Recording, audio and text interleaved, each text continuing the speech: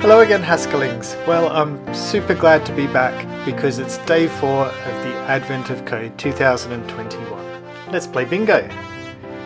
Our input file is a bunch of bingo numbers followed by a bunch of bingo cards, and I'm sure we're all familiar with the rules of bingo.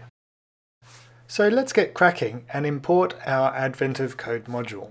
But instead of using the usual interact function, let's use the interactG function from our Advent of Code module.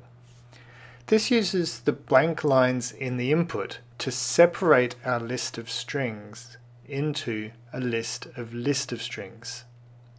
So you can see if we just look at the first element, we get back our bingo numbers. Let's call that nums and split that up on commas.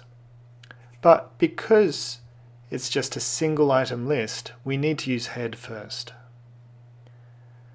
Next up, we can map a call to read on those strings, but we need to specify the type of the read function here to ensure it's returning us a list of ints.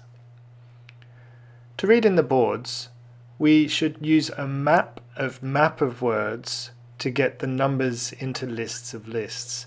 But they'll still be strings, so we should call read again to read in those strings as ints. But of course we need to map read across each of those words. So we end up with a list of ints, and the deepest of those lists represents a row on our bingo boards.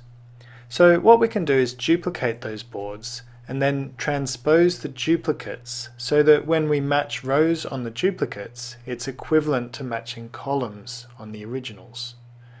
This means that we can have a simpler function to determine if a board has won. So let's actually implement the isWinner function now. We're going to take in a list of bingo numbers and a board, and we need to determine if any of the rows match. A row is a match if all of its members have been called out. Using eta reduction allows us to remove the b on both sides. We now need a way to determine the first winning board, so we need to accumulate the bingo numbers progressively and check each time if there is a winner. We can use the inits function to do this. To determine the winning board, we'll map over each of those inits and filter out any boards that have not won with those numbers. We need to keep a record of the numbers called for the final calculation, so let's make this into a tuple. Let's have a look at that result. In fact, let's just get the head of that list, which should give us back the numbers called out so far and the first winning board. And it's complaining here because I forgot to pass in the list of boards to test. And now of course we need to filter until we have a set of numbers with a winner, which is when the second part of the tuple is not an empty list. Now that we have the winning board and numbers called out so far, we just need to do the required calculation, which is the product of the last number called and the sum of all board numbers not in the list of numbers called. And of course I've made a typo because not lm should be in the singular.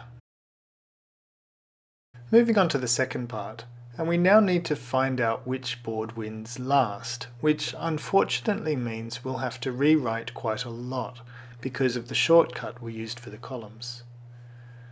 To continue to make it easier to test, let's then represent a board by a tuple of itself and its transpose. Now let's make our score calculation into a function that takes in a board of this type. Once we've done that, we can determine the last winning board by using recursion over the inits, with the base case then being when there is just one board left. In this case, we'll have to keep recurring until it wins, then calculate its score. If there are multiple boards left, we filter out the boards that have won this turn and try again. All that remains to be done now is to update the isWinner function to test the new board type. We can do this by simply concatenating the two parts together. Until tomorrow, happy Haskelling!